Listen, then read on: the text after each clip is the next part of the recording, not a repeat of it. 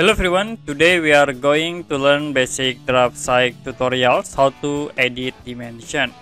As example, I will create a rectangle and we can add a dimension linear to this rectangle object. We'll click from this point into here, then from this point to the top.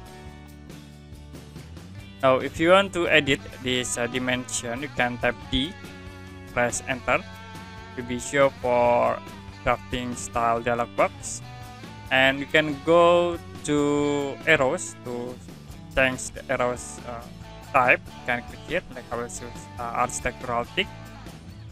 The next, this is for size, like we set into 3 arrow size. Now for text, you can click at this option and we can set for text settings. You can change the color, like I will set into yellow for the color, you can see in here. And for text height, we set into 3. This is for the text position, you can set into center.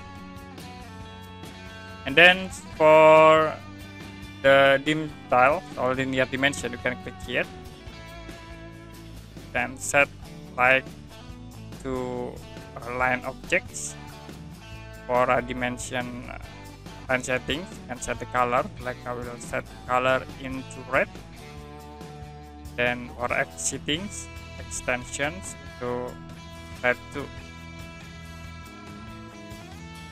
If you done, you can click OK, and it automatically change the dimensions in your drawing area.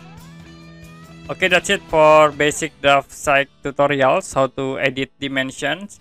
And if you have any question about this tutorial, you can comment below this video.